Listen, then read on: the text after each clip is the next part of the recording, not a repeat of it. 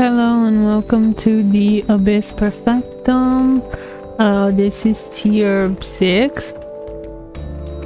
There's a couple of level 200 Lufenia stages and a couple one stage is level 200 and something, and the other and another stage that's level Lufenia plus, basically. Now for this first stage, I decided to use Sid Reigns and Yuna because it's the Sid Reigns bosses, or better said, it's the Keys bosses, but Sid Reigns deals with them way better because they have high turn rate and they want to step in front of you. Well, Sid Reigns and Aphmau say no to that. Like, no thank you, I don't like you, you're not cool, your gimmick is not fine.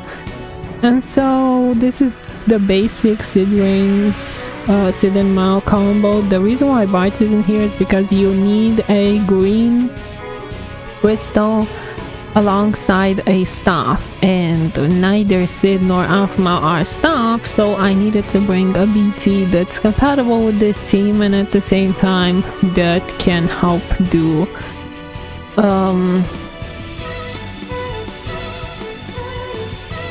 that can fulfill Bart's role, let's say. And the best one is Yuna, as well as fulfill the conditions. Yuna's a staff, she has a lot of buffs. I didn't want to bring Garnet here because, quite frankly, I feel like these sharks are a waste of everybody's time.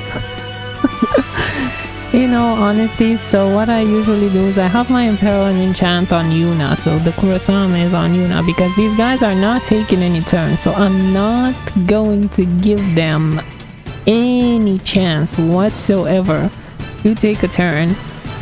So I just pop Kurosame straight off the bat. Yuna's also never getting another turn, like that was it for her. So she has my Imperil and Enchant, she has the powerful BT and the powerful auras. We of course have Keys Call because well, if you don't have Bards you should have Keys Call in a launch comp. So of course Yuna, no turns whatsoever needed because her BT doesn't ramp up like Bart's does, so she does not need to take any other turn. And there's the turn rate, in case you were wondering where it was. There it is. They are very nasty. And then it's just regular Sid Mao stuff. You just need to make sure that Sid and Aphmau are the ones taking turns and not Yuna. The orb is basically launch. So yeah, really easy tier.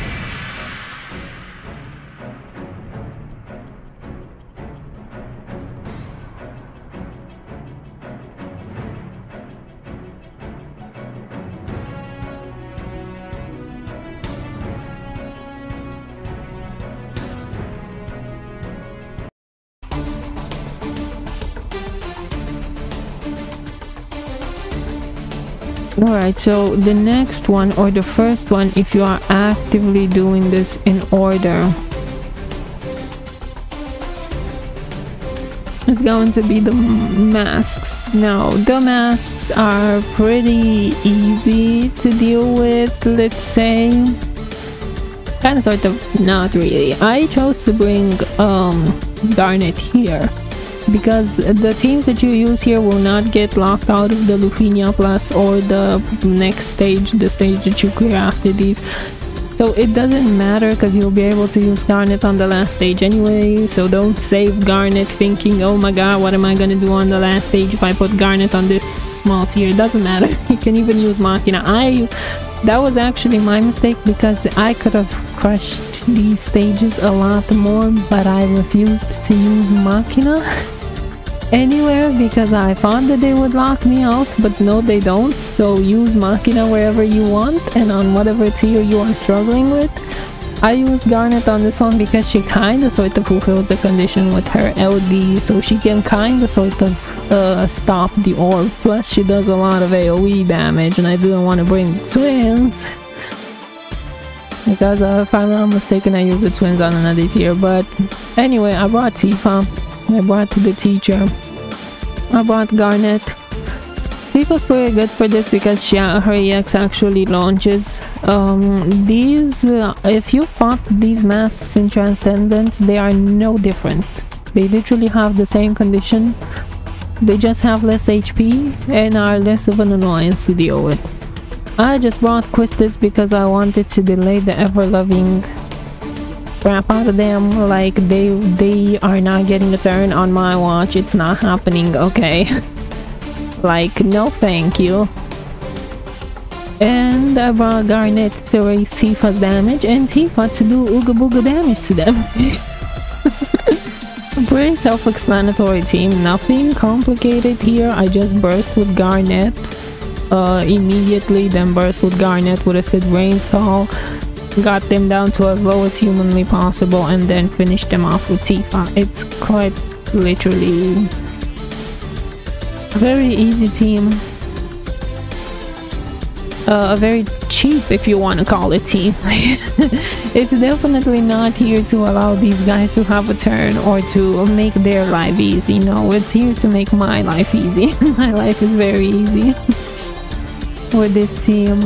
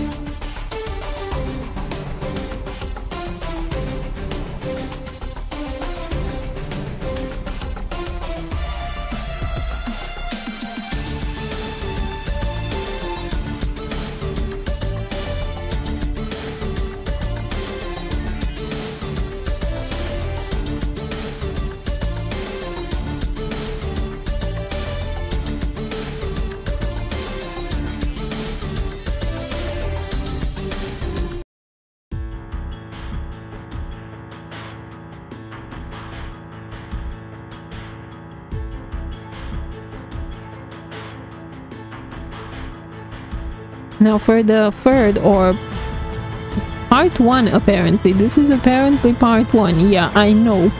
It's a little bit weird how I recorded these, but this is actually the only tier that cannot be knocked back. It's also, so Sid Rains doesn't work here.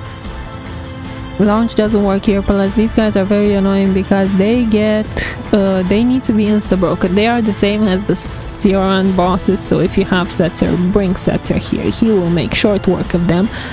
I forgot Setzer, but Prompto can actually break them, so that's the reason why I brought Prompto, Porum, and Ace, because Prompto is a guarantee break on his counters. So I decided, yeah, you know what, you want to be a douche, but I'm fairly sure that other people can do this way faster. Like for example with a Machina and a Setzer, I think you can tear this tier to absolute like high heavens. I just didn't want to use Machina because at this point in time I wasn't sure that I was gonna be able to use the people that I had already used on the higher stages. But now that I know different, I would have actually used Machina here. Like this is where I would have put the boy because these people, oh, Machina and Setzer would have taken care of them, no problem, like not even a cinch.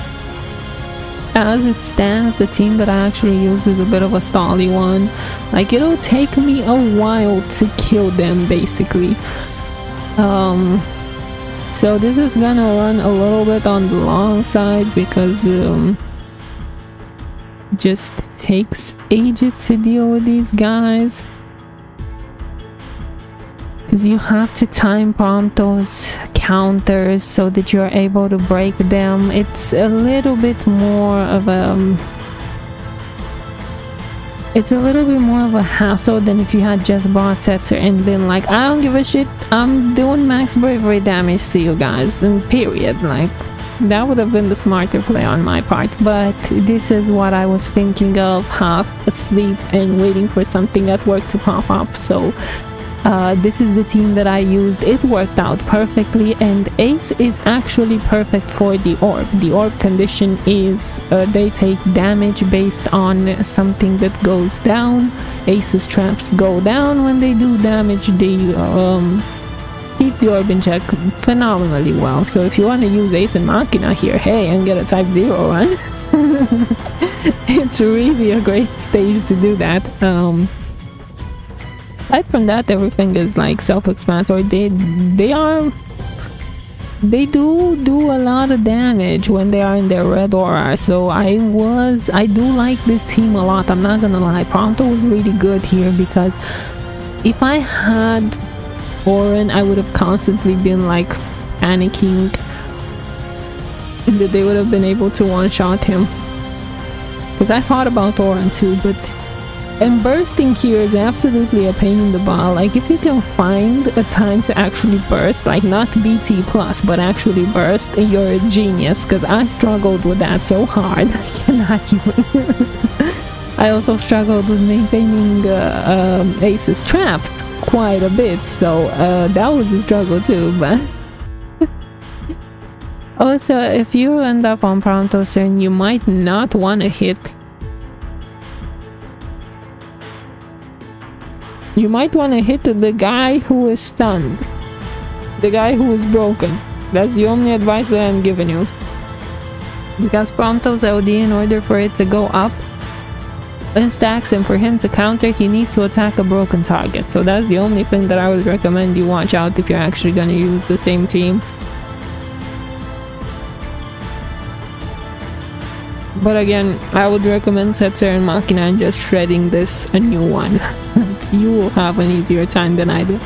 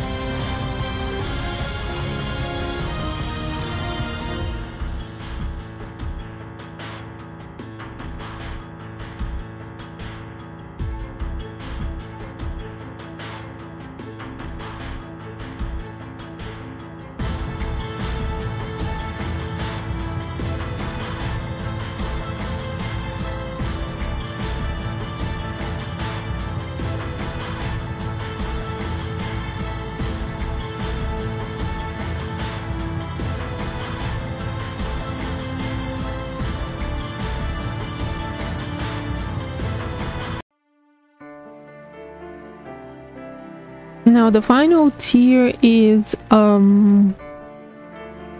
bit of a strange one. I struggled a little bit with even building a team for this one because they want a lot of elements out of you. Like they want you to do 200,000 damage based on different elements, and they each resist the element that the other one is weak to. And it's like, I know this is supposed to be Alize's here, but holy mother of God, like you have no idea how annoying it was. I wanted to use twins. Unfortunately, twins just didn't somehow bring enough damage. I was surprised. It's like, it's the twins. So instead, I opted for a triple BT. Get out of my face. I don't want to deal with you. Whenever I don't want to deal with something, it's like, I'm busting out the triple BT and let's see how you like me now. And then this is exactly what this team is. It's just, oh, so you want to be difficult. So you want to be difficult with the orb. Okay, let me tell you something. Your orb is not seeing an importance with this team, okay? This team is designed to screw you over, and it will do that without any kind of problems, and I'm not gonna care about your orb. Even though, technically speaking, Bart fulfills the condition for the turtle, and I have Ash on Bart, which fulfills the condition for the Kraken. So I was still cautious. I was still cautious. But counters here do wonders, so if you actually want to try a counters team with this, you're going to need a lot of Impero and Enchant, which is the thing that I personally found to be super annoying. I just didn't give them a turn. Like, I didn't. I burst with every one of my characters, and I had caught shred them. That's all I did, because I didn't want to deal with this. This orb is ridiculous, and I don't like a ridiculous orb, so I was just like, no thank you. And it's orbs actually, because the elements that they both have don't correspond with each other, so it's like you're going to need to Impero and Enchant somewhere in there. You're going to need it, and Kurasame doesn't work. They specifically made sure that it wasn't Kurasame, so you're somehow gonna have to do a Bart Ash nonsense of some kind, or have Bart and Dash in your team, or have Bart's call on some counter unit that does off-turn damage. It's so stupid. Or if you didn't use Machina on the previous year, yeah, they don't have enough HP to deal with him. So if you hate this orb as much as I do, and you didn't use Machina on the previous tier, because that tier is at the very least manageable, I'd say we have enough units to deal with that, but this one was like something out of a nightmare for me at the very least. Even though I was perfectly fine dealing with the orb when I had my double Impero and Enchant, but Ash's Impero and Enchant only lasts for 6 turns, you know. And then we have like, who is it? Bart, who needs to be at level 2 for his BT for his Impero and Enchant to trigger, and that only lasts for like 7 turns if you're not bursting with Bart again. So it's either way, it's a rush down if you're using this method, or if you're rushing them down. I feel like it's a rush down no matter what if you don't have Alize, which at the time that I was recording this, I did not have Alize. So it was always gonna be a rush down for me. Like, I had no way of naturally controlling this orb and having like defensive characters all around Alice to let her do her damage. And I personally don't feel that Alice does enough damage in order for me to even remotely consider using her as my primary damage dealer. Like, I'm sorry, I'm fairly sure she's good now. She has a level 90, she has an LD, she's not doing Machina damage, that's all I'm gonna say. And with that out of the way,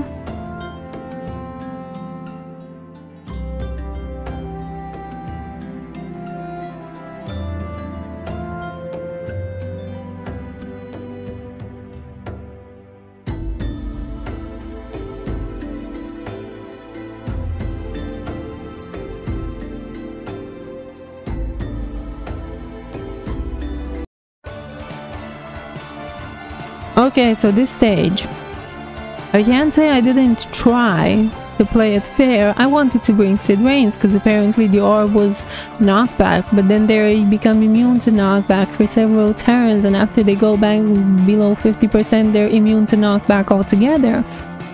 So it's like, okay, you wanna be a dick? I'm just gonna shred you. It's just that simple. So of course I brought Machina.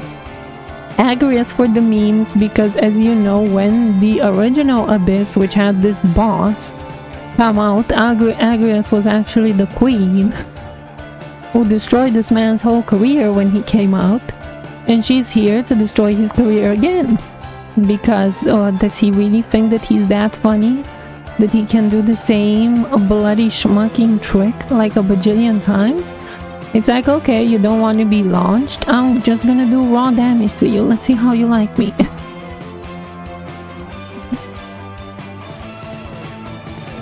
I would say turn rate is important here. A little bit, like you do want to give Agrius turns, and you want to make sure that you don't... that you have bravery when you're about to kill the last minion, because he, as a punishment, let's say, because you smacked these little minions around, he's going to do a bravery attack on you and break everybody if you're at 0 brave. Now that's not very good, because he can instantly take a turn after you, and if Agrius hasn't applied her stun, then he can instantly call back his minions, and you'd be stuck in a constant loop of you trying to get rid of the minions. So the best thing is to make sure that your party, at the very least the party members that are before him, have Brave, so that when they are, when he actually, I don't know, goes away, when he actually is triggered, when his minions go away and he actually triggers that Brave attack, that he doesn't instantly get a turn and just ruin all of your, like, everything that you've done. Granted, if it's Machina doing the attack, it's not a problem because Machina refunds himself on every attack, so he will be fine in different but not many other people will be fine. And please note that he still teleports in front of you after a certain number of turns. I think it's 10, but I can't be sure, so make sure that before going into burst mode you have him stunned or confused or something, because if he is not stunned or confused, those burst phases will essentially count as the turns, and he will immediately pop in front of you right after you get out of the burst. And then good luck, c'est la vie, his minions are back, you have to deal with them again.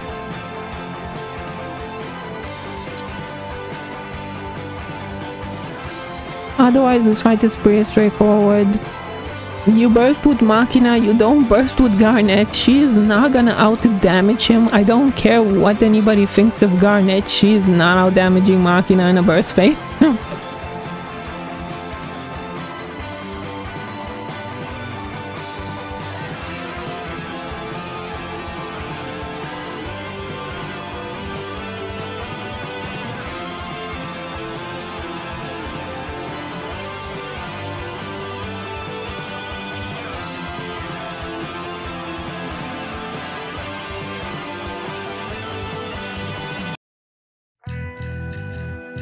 Okay, last stage. The last stage is the mummies that we have in Transcendence. They literally have the same mechanics. If you fought them in Transcendence, there is nothing different about them. The only difference now is that we have Machina and Wall Call, and we don't care about their damage. It is that easy. It is quite literally one Wall Call, and then Machina bursts the boss down till he is dead. It is that easy.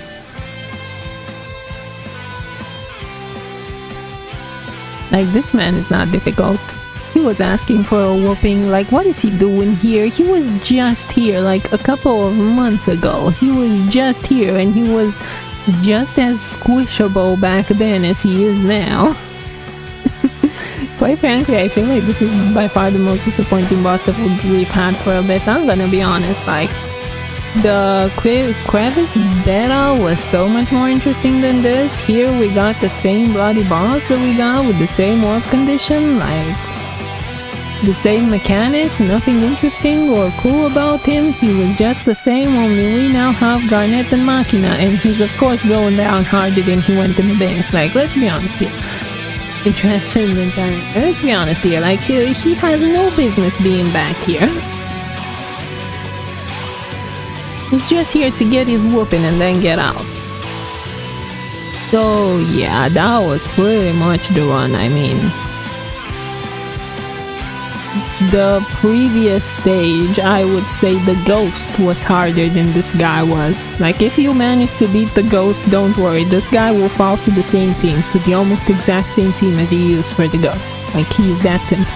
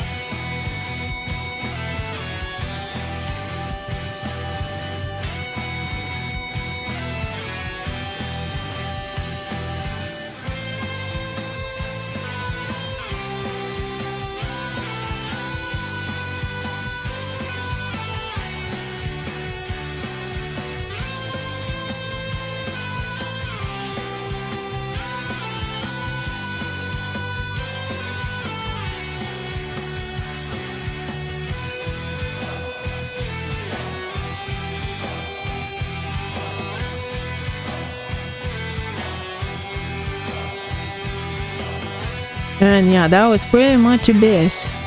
Thank you for watching. I hope this fight was not too difficult. Have a nice day.